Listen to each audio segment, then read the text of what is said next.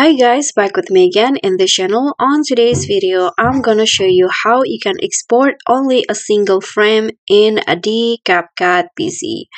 So a single frame here means you can how you can take a screenshot of your clips in the CapCut PC. So here I've already opened a video, and to export a single frame or take a screenshot, you just need to go to where you want to take a screenshot.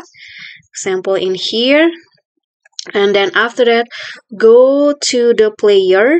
Here you can see there is a three lines icon. Click on this and there will be an option to export still frame, so just click on this, and then here you can see the exporting path to find the picture letter and click on export.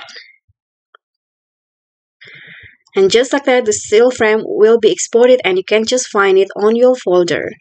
Okay guys, so that's all for me. Thank you so much for watching. Don't forget to like, comment, subscribe, and click on the thanks button below. I'll catch you all on the next tutorial. Bye!